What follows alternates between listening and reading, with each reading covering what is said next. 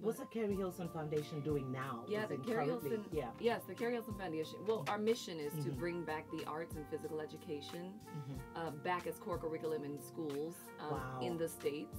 I remember we had that, but it's And- not there much anymore these days. Yes, however, I'm also a mental health advocate. You know, there's physical and mental health, and they are hand in hand. Yeah, we've actually been talking a lot about mental health as a community, because people get depressed and you don't know what happens, and all of a sudden, boom, just lights go out and you're non-functional, and people don't get that part of that phase that you need to go through.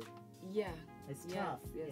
It's tough. It is really, really tough. And you need somebody who understands that. Yes, exactly. But you know, around the world, I lend my platform to bring awareness and support to other local nonprofits and just get in there and lend a hand, and we come to the country and assess the needs of what's happening, and you know where the needs are best met. And we're learning that a lot of them just want inspiration and encouragement and knowledge, because that's more lasting than supplies. That's true. So once the supplies are out, that's it. Then your job is done. But if you plant a seed in their hearts, and give them hope, that is priceless, and that can last forever. And I love the passion that you have when you talk about this. Have you picked anything in Kenya yes, we that did. you would like to work with as the Keri Hilson Foundation? Yeah, we started today, first day. Yeah? First day we went to Kibera.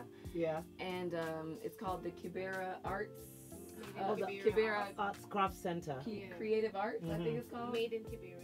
Okay. Made in Kibera, yes. So what do you think, when you went there, the kids, the work that's being done, how do you feel you can possibly, now participate in that? Yeah, I have some ideas I want to run by my executive director, who's not here, and Habita. We're going to just kind of meet about some ideas to really enrich that program.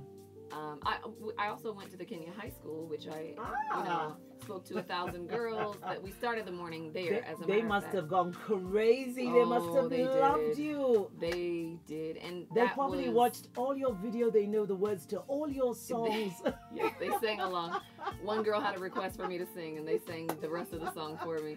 But no, it was beautiful. It was really beautiful. I was almost in tears, and they were so attentive and so well behaved. And they just soaked it up. You could just tell. So I get emotional because pouring into them, it's priceless. It's priceless. And so anyway, that's just what we're about, I like what you're about. It's just, it's giving structure to the things that I care about. Yeah.